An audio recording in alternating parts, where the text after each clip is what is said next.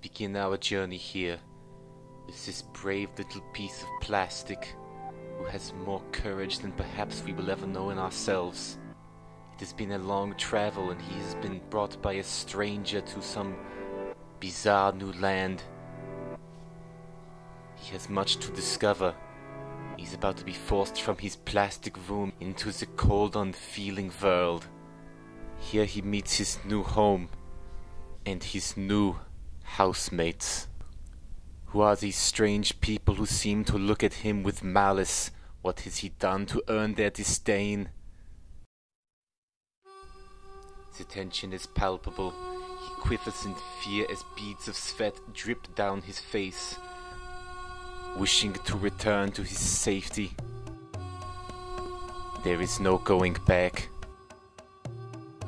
They set upon him a series of cruel tortures. They string him up high. He dangles far above the ground, terrified.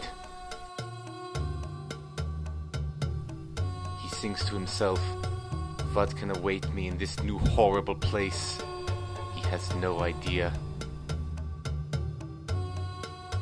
They hold his head under a rush of water.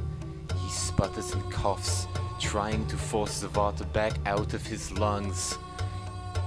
He thinks to himself, what can drive something to commit such terrible acts on its fellow brush? They tie him at both ends, making him the twisted center of a cruel game of tug-of-war. They hold him down and subject him to humiliation by squeezing a white antiseptic paste all over his body. The sensation burns him, not as much outside as within. His captors take his broken body and throw it into the sink pit. Our martyr begins to be stoned with a series of breath mints, peppermint tic-tac, a cool irony. Altoids have never been so intense. Mentos, the fresh maker. I believe our hero thinks not.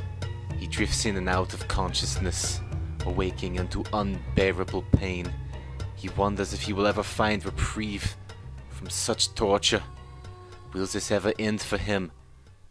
It is likely not, for pain is eternal, and this is just the beginning. Life is suffering.